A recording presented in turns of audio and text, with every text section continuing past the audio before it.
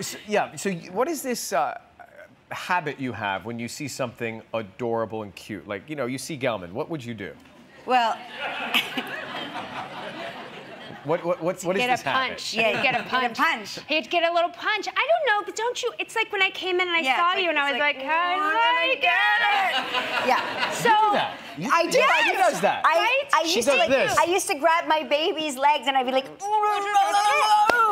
yeah. Well, so I was talking about this I did Conan the other night, and so we talked about it, and then I'm terrible at Twitter. I'm much better on Instagram, but somebody on Twitter said, Leslie, I'm going to devote the next 6 years of my life. I thought maybe she was crazy, but I look, she's like a social psychologist and had like Clemson in her, so maybe she was catfishing. I hope not.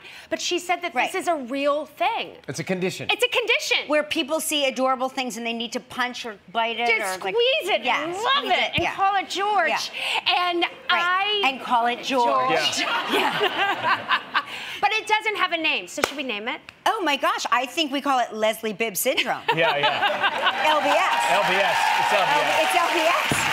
It's clearly LBS. That's much better than I was like, I have LBS. Take a look at this ad from LBS, and we'll be right back. Side effects.